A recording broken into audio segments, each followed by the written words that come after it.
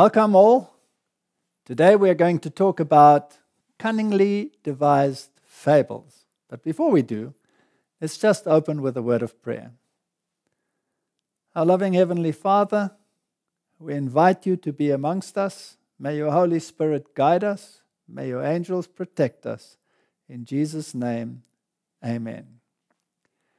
We're going to talk about Cunningly Devised Fables. Now this, of course, comes from a Bible verse, 2 Peter 1:16, where it states, "For we have not followed cunningly devised fables, where we made known unto you the power and coming of our Lord Jesus Christ, but were eyewitnesses of his majesty."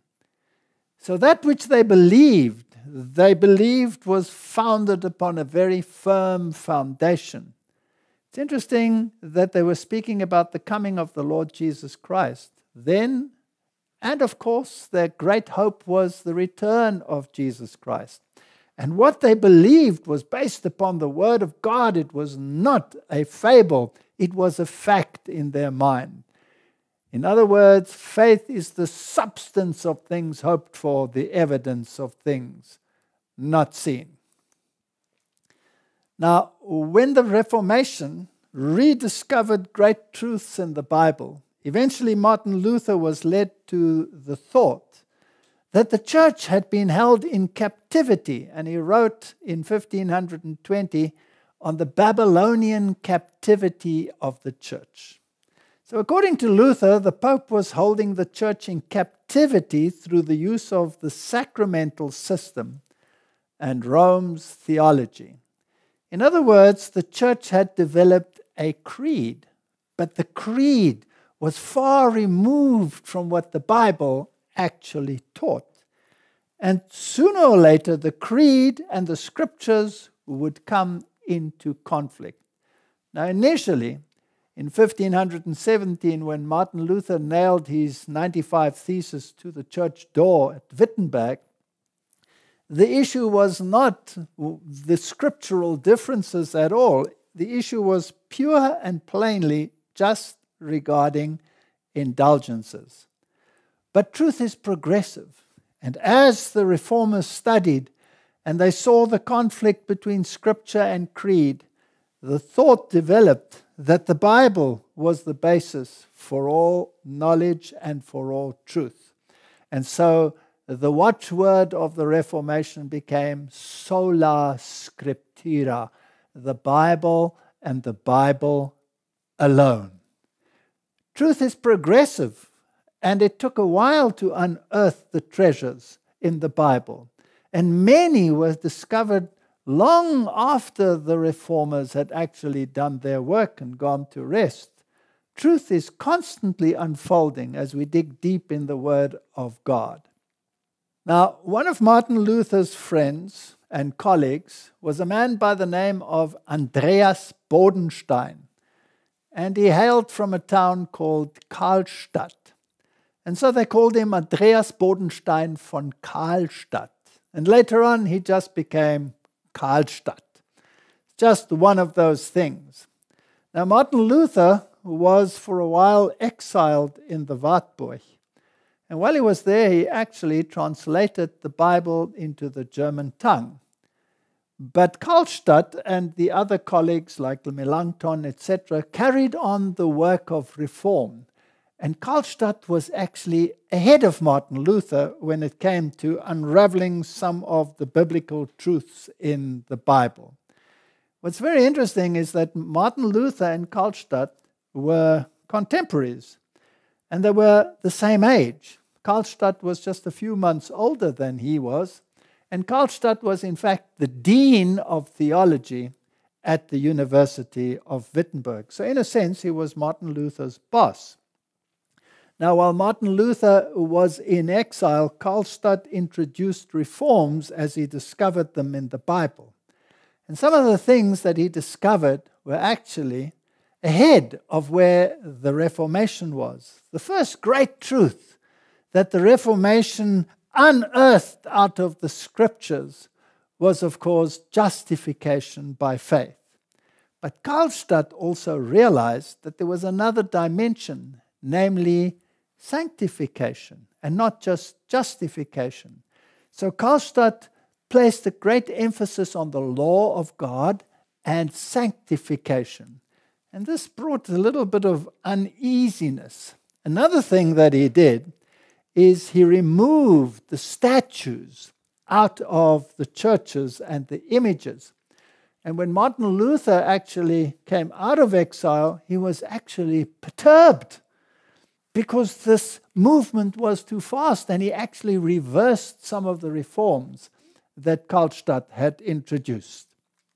Also, the idea that sanctification and the law were so important led some to believe that this was leading towards legalism. Another issue was that Karlstadt actually recognized the Sabbath in the Bible.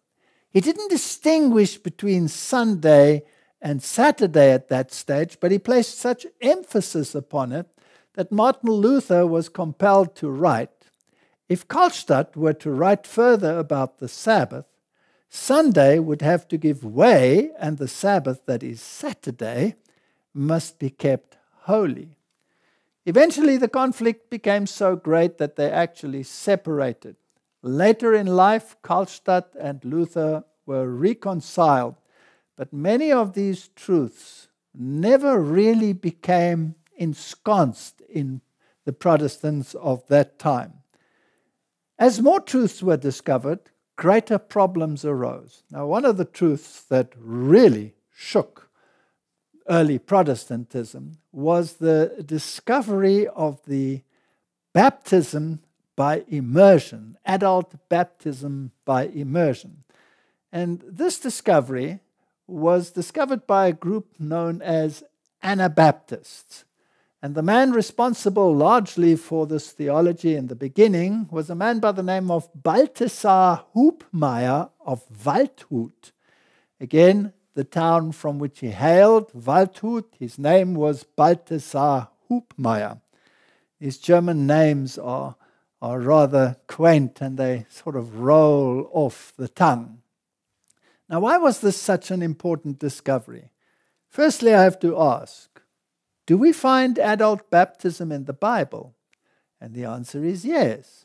So those that discovered this truth were enthusiastic about it, and they wanted everybody to accept it, but they met with tremendous resistance. Why?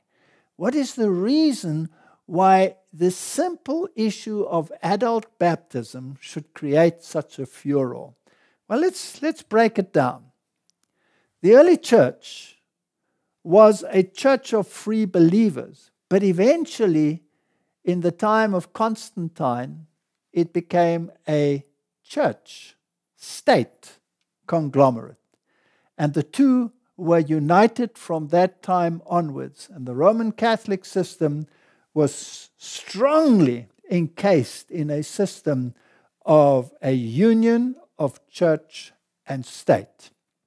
And the church used the state to enforce its doctrines and its decrees.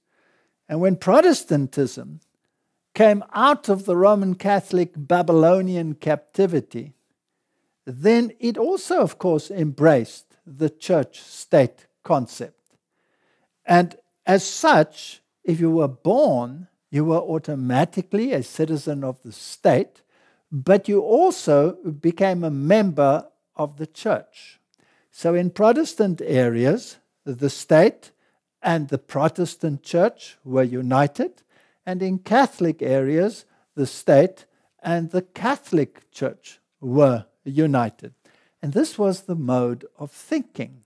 Now imagine if you only became a member of the church if you had discovered truths in the Bible and you made a cognitive decision that you were going to follow the Bible.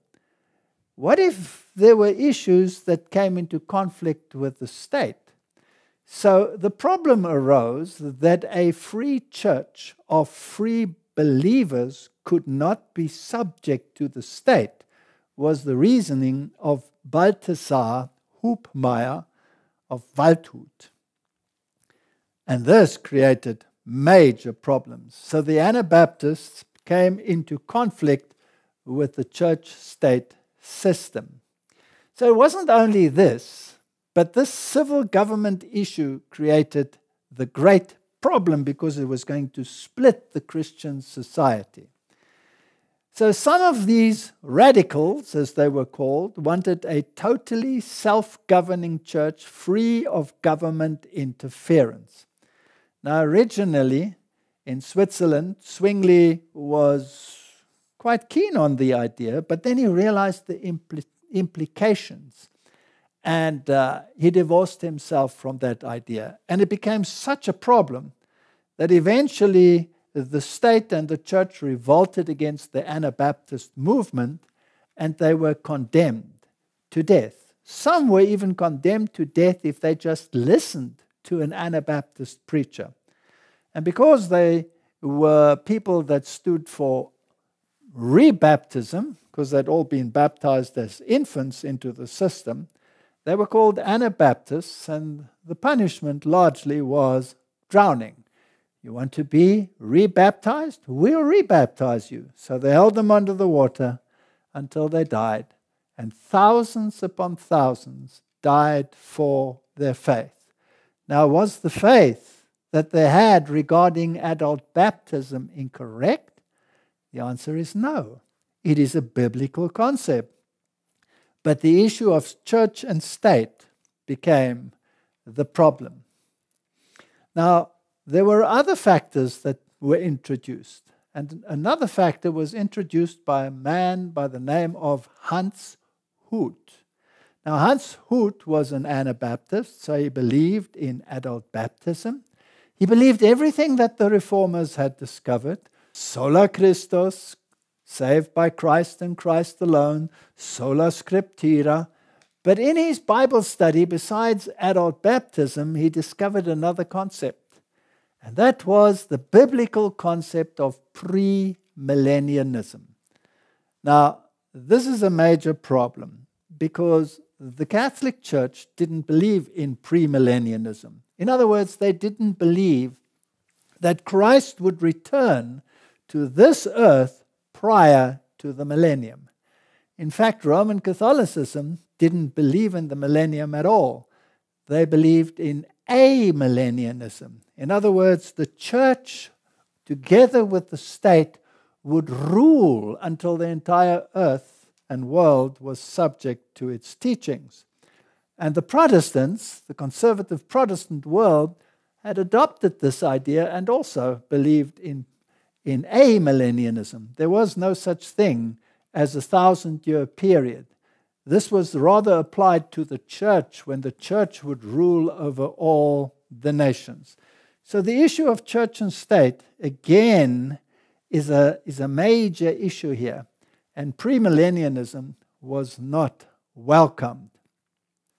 In actual fact, Hans Hut held a meeting in the town of Augsburg in 1527. Now, this is just 10 years after Martin Luther had nailed the thesis to the church door. And they arrested them all these Anabaptists, including Hans Hut, and they tortured him horribly.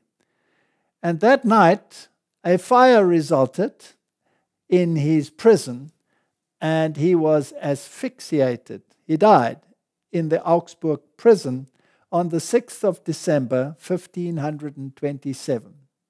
The next day, the authorities sentenced his dead body to death and burnt him. You know, this is amazing. Such anger at the discovery of a biblical truth. Now, these people that we have spoken about were willing to die for these truths. They had not discovered cunningly devised fables. They had discovered a biblical truth. But the world was not prepared to accept it because it came into collision with their creeds. The Sabbath issue also would not go to rest. And there was another Anabaptist by the name of Oswald Gleit. And he discovered the Sabbath in greater detail. Karlstadt had already referred to it. The Anabaptists had discovered adult baptism, and now Oswald Glate wrote about the Sabbath. And he penned a little booklet which was called Vom Sabbat, which means from the Sabbath, about the Sabbath. Well, did this go down well? The answer is no. He was arrested and imprisoned in Vienna in 1545 and then taken out at night and drowned in the autumn of 1546. Did he follow a cunningly devised fable when he wrote about the Sabbath issue, or is it a biblical concept? The answer is it is a biblical concept. But it disturbed the norm and the creed of the churches. And this is the important point. When biblical truth comes into conflict with creeds and with alliances of church and state, then you can expect persecution. Now, the Anabaptists split into many, many groups according to their teachers. One of the groups was the Mennonites, and the Mennonites were taught by a man called Menno Simon. Now, we don't have to go into all the details, but one of the things that they really stood for, besides the fact that adult baptism was recognized, one of the things they stood for was pacifism. In other words, the church was not to be involved in military activities for governments. So pacifism became a problem for the state. In fact, many of the early Protestants came into conflict not only with the church or with the system or with the state, but in many other respects as well. And many paid for their beliefs with their lives. John Frith discovered biblical truths, not cunningly devised fables. He discovered that purgatory was nowhere to be found in the Bible, because purgatory is a system where you yourself pay for your transgressions. And that, of course, takes the emphasis away of the great sacrifice of Jesus Christ. And then he also was opposed to transubstantiation. Biblical truths. And he paid for it with his life. Other biblical truths discovered by these early reformers were just as unwelcome in the world. For example, the doctrine of soul sleep was firmly believed by Luther, by Tyndale, and by John Frith, and it made deep inroads into British thinking. And John Milton was a firm believer in this doctrine, and he was the author of Paradise Lost. So here were treasures, not cunningly devised fables, that were unearthed by these reformers. And then you have another movement, which is the Baptist movement. Now, John Smythe is believed to have the first church labeled Baptists in Amsterdam in 1609.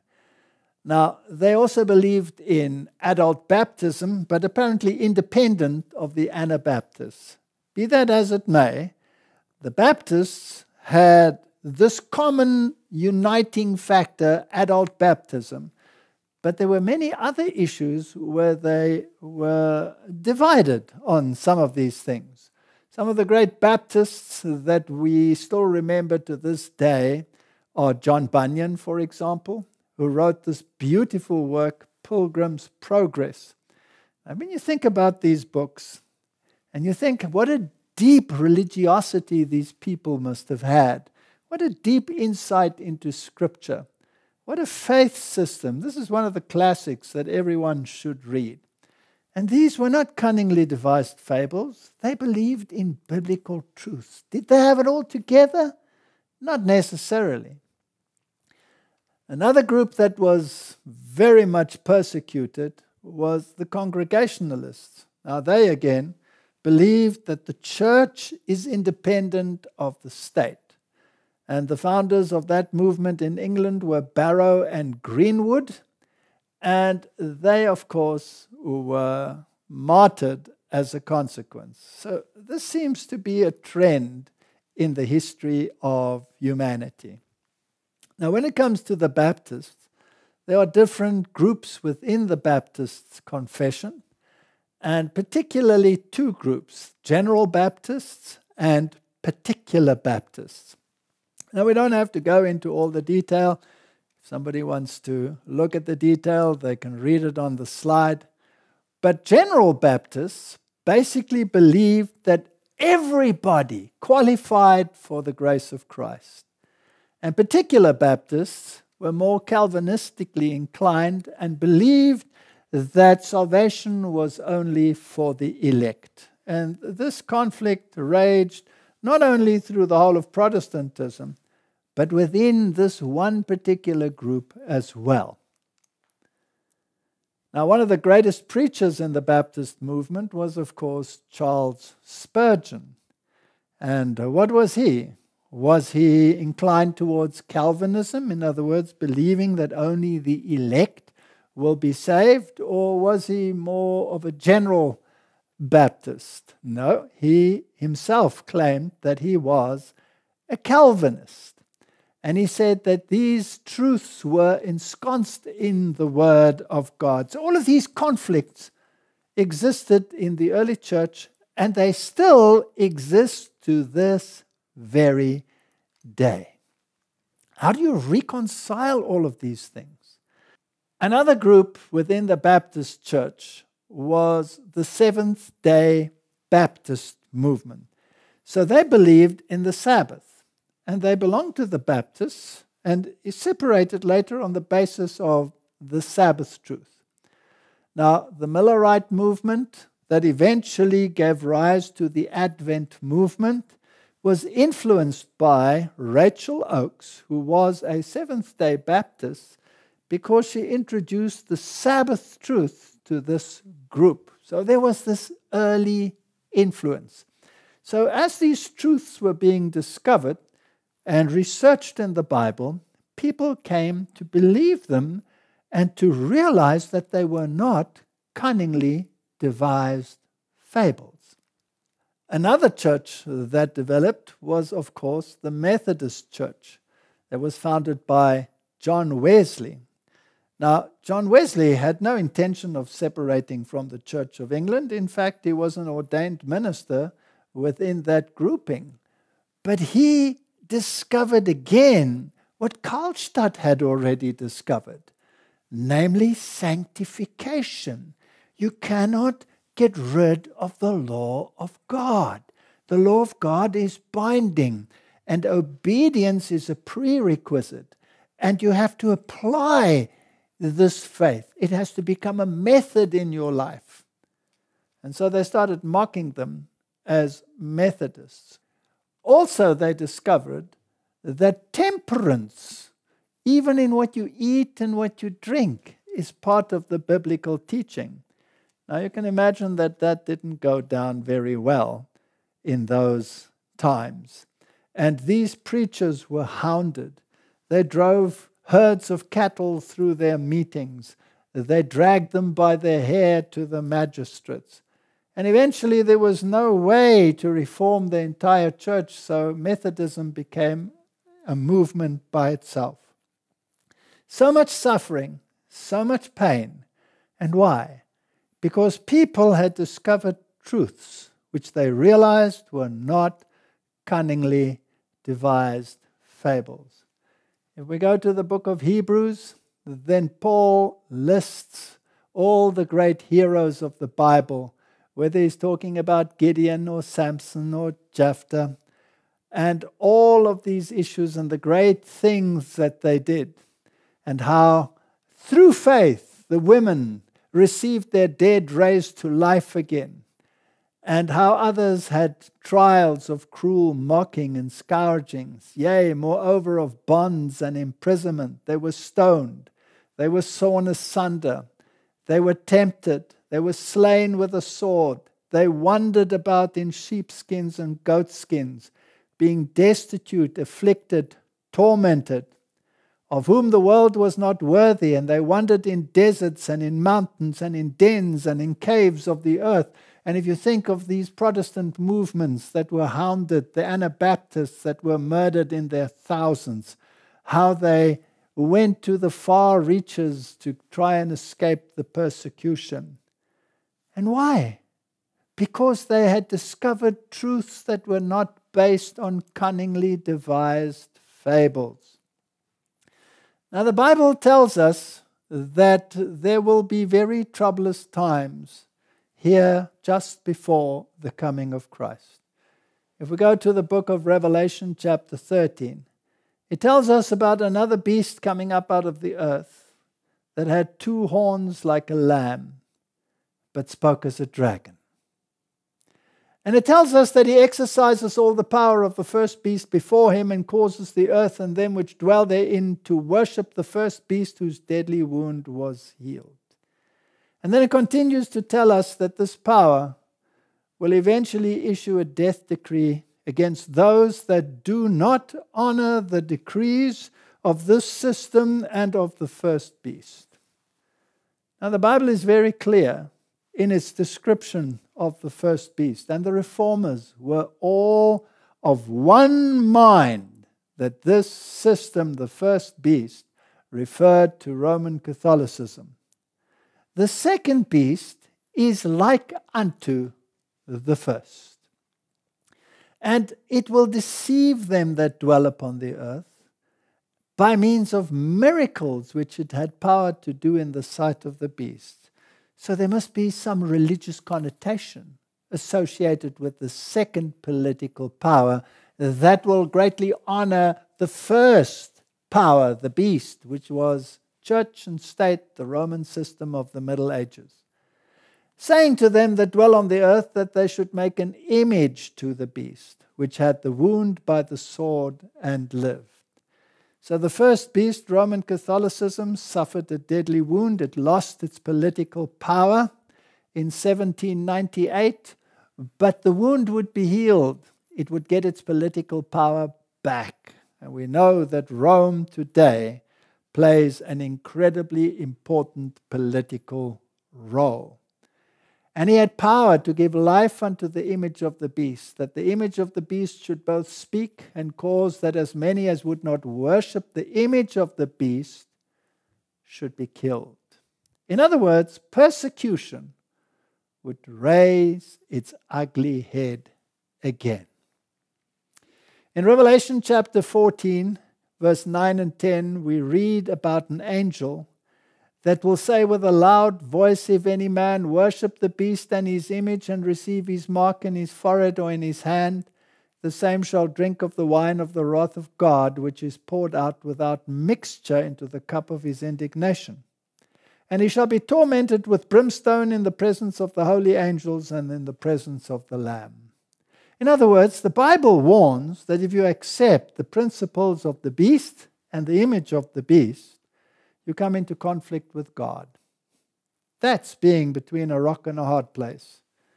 How do you stand regarding this issue? This battle has been raging for centuries. In Europe, as we saw, as biblical truths were uncovered, the blood flowed. Why? Because it came into conflict with the creeds.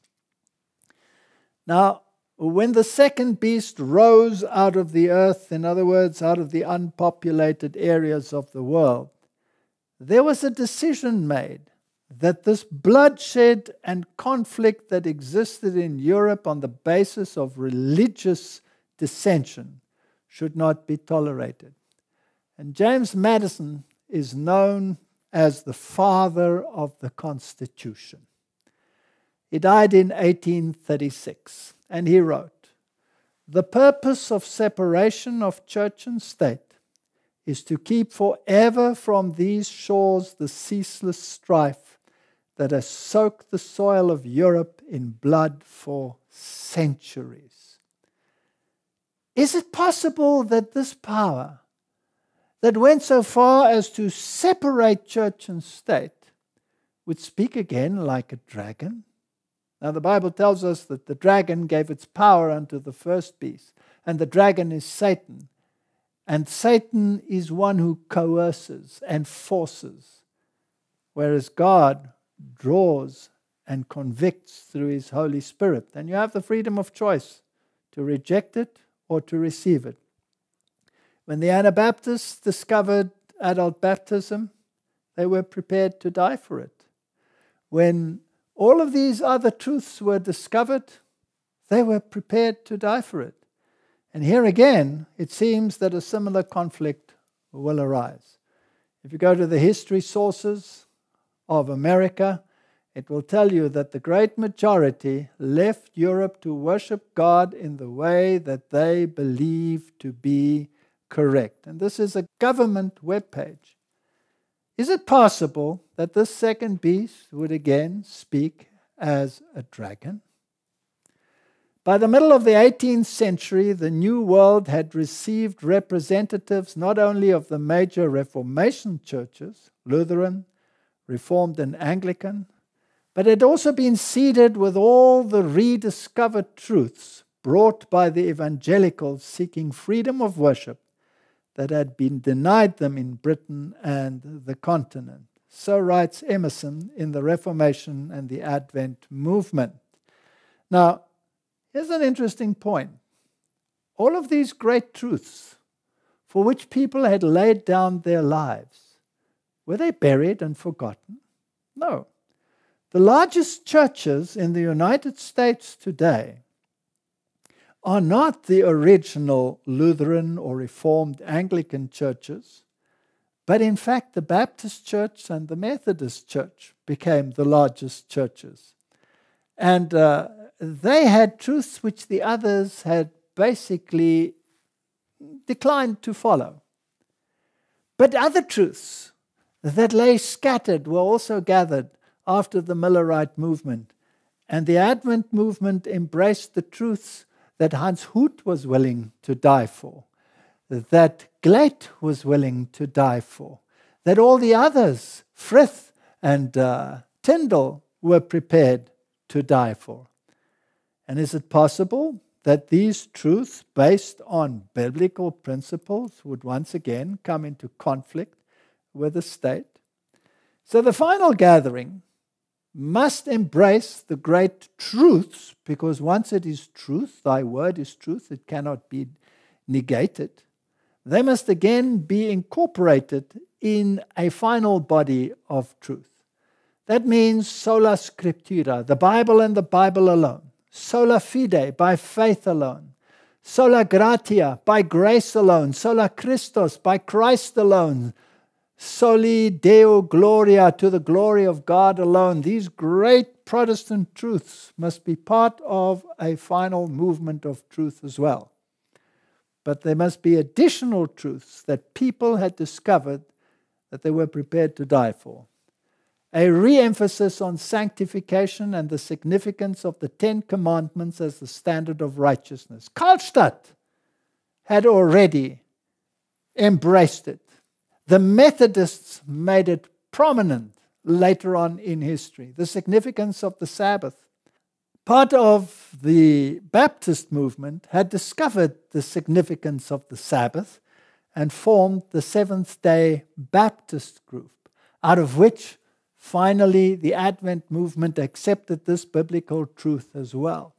Then the church as a free community separated from the state. The Congregationalists were prepared to die for it.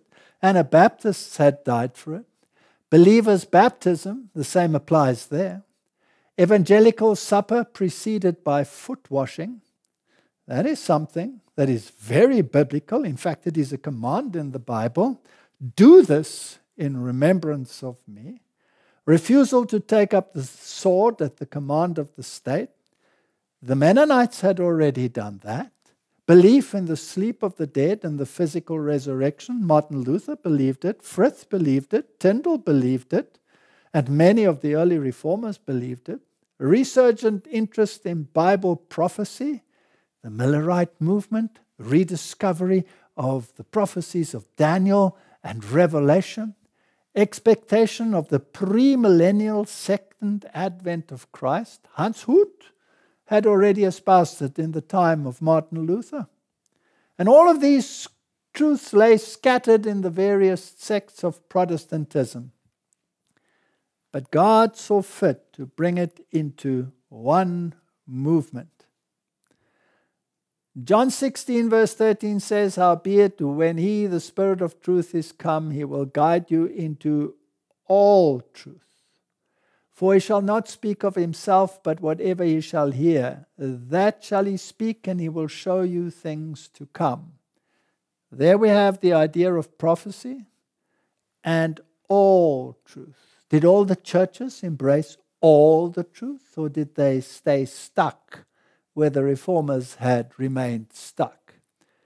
In Psalms 25 verse 5 we read, "Lead me in thy truth and teach me, for thou art the God of my salvation. In thee do I wait all the day." Lead me in thy truth. Thy word is truth. John 7 verse 17, "If any man will do his will, he shall know of the doctrine, whether it be of God or whether I speak of myself." The proof of the pudding is in the eating, and as the Methodists already said, it's no good just to believe. You must also do. 2 Timothy 3 verse 8, "And as Jannes and Jambres withstood Moses, so do those also resist the truth. Men of corrupt minds reprobate concerning the faith." Whenever there is truth, there will be resistance to truth. Is it possible that in our modern world, creeds will become so important that humanity will unite on creeds and again persecute those that have discovered truths that are not based on cunningly devised fables? The Pope just met a huge representation of church and state officials in Kazakhstan between 13 and 15 September. And he stated emphatically that the creeds were not to be attacked by those which he labeled fundamentalists. And he made it quite clear that he wasn't only referring to terrorist activities and violence. He was talking about fundamentalists in all creeds and denominations.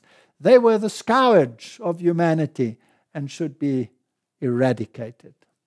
When you look up that word fundamentalists in the dictionaries of the world, it will tell you that in the Christian sense, it is people that believe the Word of God as it stands. Is it possible that the same conflict will raise its head again? Doesn't the Constitution prevent this from happening? Well, here's an article from the 1st of August, 2022. Trump tied conservatives of 15 states away from an unprecedented rewrite of the Constitution. Why would they want to rewrite the Constitution?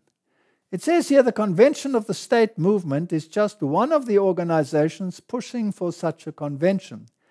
But it's perhaps the best funded and has made the most recent progress.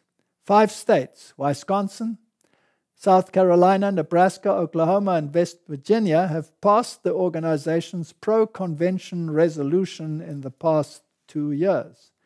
So they are trying to amend the Constitution. Of course, they will give good reasons, but is there something happening behind the scenes? We have to look at the movers and shakers and find out why they want to change the Constitution. Well, Rick Santorum, who was a presidential candidate in 2012, he wants the states to throw a live piece of ammo at Washington with constitutional convention. He wants the Republican state lawmakers to throw a grenade at Washington and pull the pin with the first of its kind constitutional convention. Why does he want to pull this pin?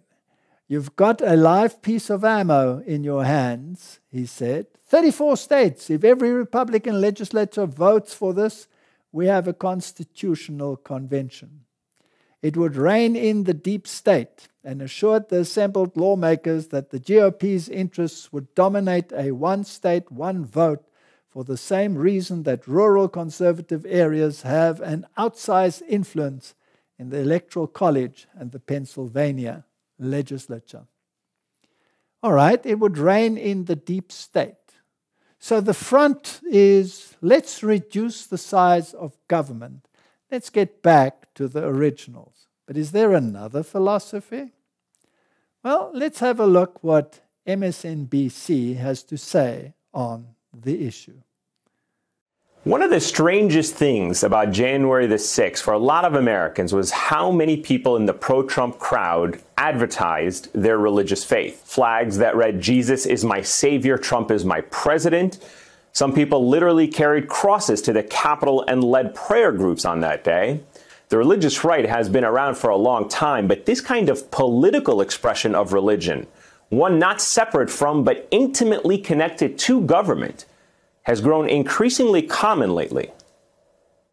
We need to be the party of nationalism, and I'm a Christian and I say it proudly. We should be Christian nationalists. As long as we are confident and united, the tyrants we are fighting do not stand a chance, because we are Americans and Americans kneel to God and God alone. The church is supposed to direct the government. The government is not supposed to direct the church. That is not how our founding fathers intended it. And I'm tired of this separation of church and state junk that's not in the Constitution. It was in a stinking letter, and it means nothing like what they say it does. But what exactly is Christian nationalism? According to Christianity Today, it is a mass movement that believes the American nation is defined by being Christian, and the government should keep it that way.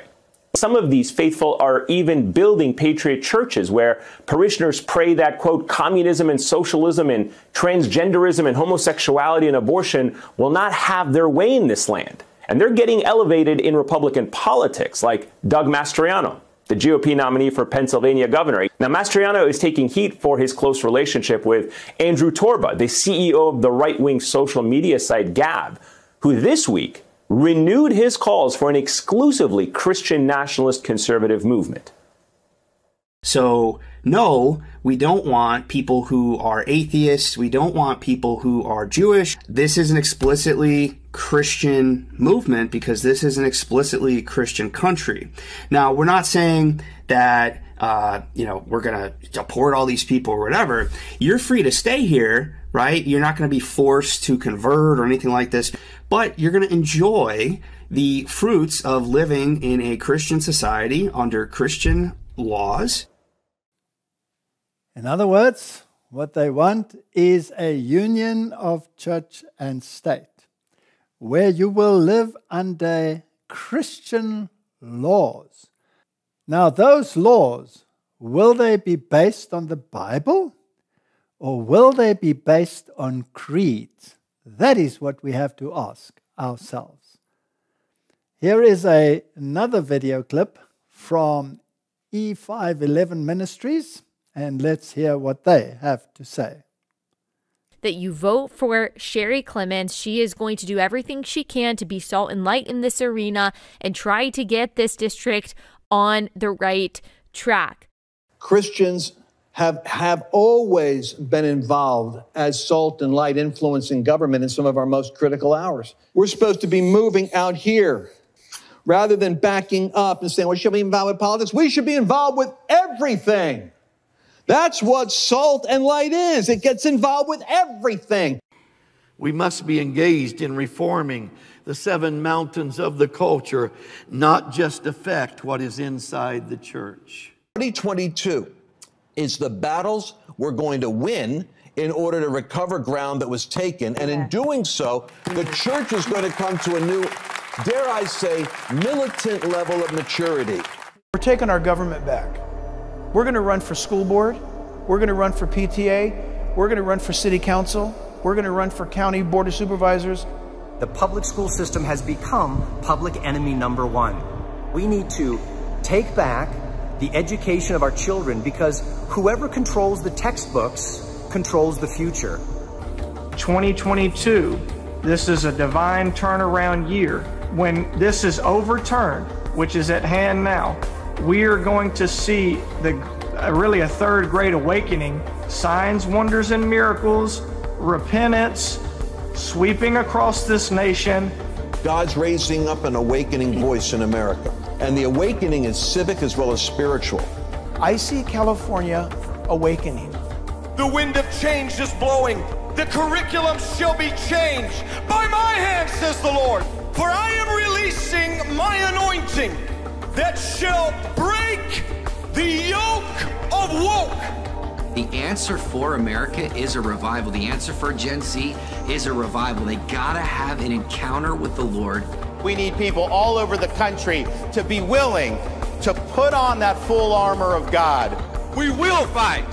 And the way that we will fight is through the inbreaking of the kingdom of God to the earth. And we will consume everything with the power of God. And we will take back this world. Nobody, not even the devil himself, can stop what God has planned for this season, for this hour, for such a time as this. This is Isaiah 60. It's time for the glorious church of the Lord Jesus Christ to arise and shine like never before. And we are going to take this nation back. We are the army of God, and we are going to take this nation back. I think I would be optimistic because the people who will become the leaders of the world, this next generation, is people like us, the ones that are— That's the right answer. The ones that are here actually out there fighting the good fight. Do you feel the winds of change that are beginning to blow across this land? The Christians that I speak to, they all agree in theory about this Great Commission, and that yes, it has a civil application or civil implications. If we teach Jesus to obey, or we teach disciples to obey all of Jesus's commands in every realm of life, it's going to have an effect. And especially when we cross-reference that and pair it with Paul remaining in the station that you were in when the Lord called you, like governors are going to get saved, or the jailer, Philippian jailer, is going to get saved. People in positions of government are going to get saved. And then we're going to disciple them to obey Jesus' commands as they apply in that station, which means they're going to have to legislate God's law rather than man's law, all those kind of things. They want to build up the 7 mountains. Now that is the theology that the church will rule again. That is the ultimate church and state union. And they will force you to adhere to their Christian laws. Question: those Christian laws, are they based on the Bible or are they based on the creeds? And if they are based on the creeds, will they come into conflict with those that believe the Bible rather than the creeds? The answer, according to the scripture, is yes. Let's listen to what Breitbart News has to say on the issue. Sources tell ABC News there's been a strong reaction to the raid on extremist and QAnon-related forums. Sources say there's been a strong reaction to the raid on extremist and QAnon-related forums. Sources also telling ABC News there's been a strong reaction from some extreme groups online, including QAnon and other groups. There's been a strong reaction to the raid on extremist and QAnon-related forums, including those that were active before January 6th. Including those that were active prior to January 6th. Including those that were active prior to January 6th. Involved in the January 6th insurrections. Including those that were active prior to the January 6th riot. Some have been calling for violence and even a civil war. Some of them include calls for violence and even a civil war. Some of them include calls for violence in online forums and even civil war. This was the top comment on the search on the pro-Trump site The Donald last night. Quote, lock and load with references to a civil war. Talking very violently about civil war. Searches for civil war spiked. They're talking about civil war. Civil war. Civil war. Civil war. Civil war. Civil war. This is the kind of violence that led to the January 6th attack.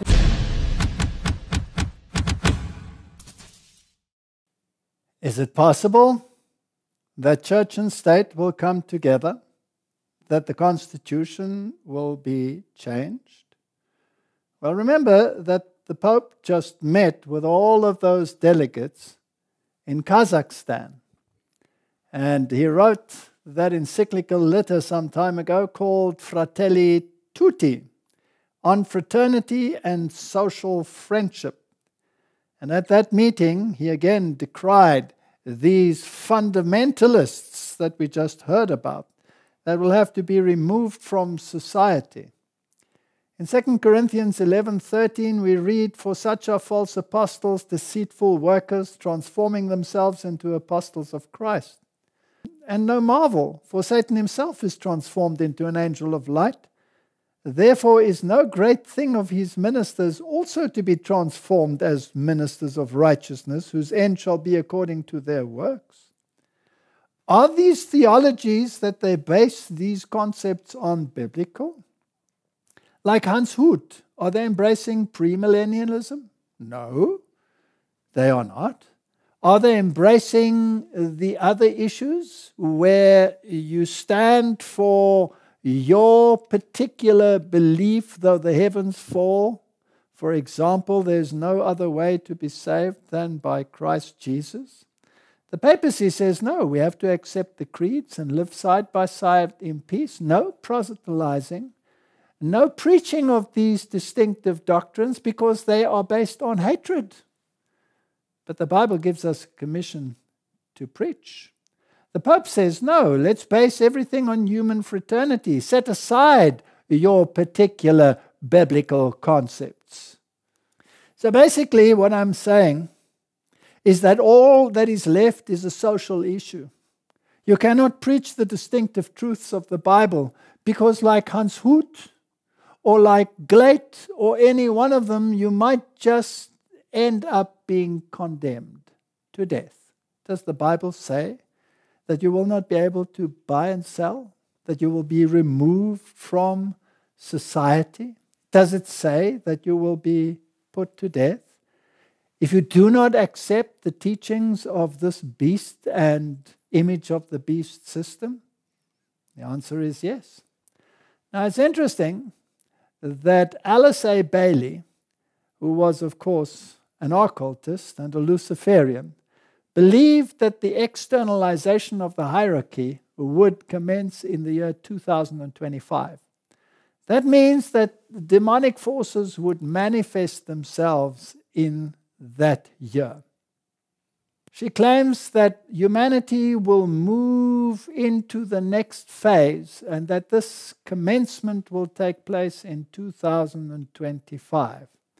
It's interesting, in that previous video clip, we saw that they were referring to the possibility of a civil war so that the system of Christian creed could again be united with the state. And it's interesting that a retired army general just warned that that civil war could break out as early as 2024. That means when the next election takes place in the United States of America. Now, this 2025 initiative is something that is spreading throughout the entire world at a rapid pace. And the occult world is deeply ensconced in this. Now, there's an interesting point to ponder here. This occult view of this great awakening and moving into a new phase of humanity, let's call it a great reset if you want to, of just basically everything, and fraternity and brotherhood at the expense of biblical truth. Will it come into conflict with Christianity? It's interesting that Jonathan Cahn recently wrote a book, The Return of the Gods, where he speculates that these gods are, of course, demonic forces and that they are returning with power to the United States. And here we see the web pages, one after the other, referring to this issue and the possibility of a great reset with the World Economic Forum and Klaus Schwab at its idea and time for the great reset. Now is the time. Tragedy need not be the only legacy of the COVID-19 crisis. On the contrary, the pandemic represents a rare but narrow window of opportunity to reflect, reimagine, and reset our world to create a healthier, more equitable, and more prosperous future. It's interesting that Khan stated that the only way to bring back the authentic is for the religious world to stand up and again to become a house based on Christian principles. Interesting, this is a rabbi speaking. Is the world heading in that direction? Planetary light, the great assembly of the hierarchy. The world is waiting for something spectacular to happen.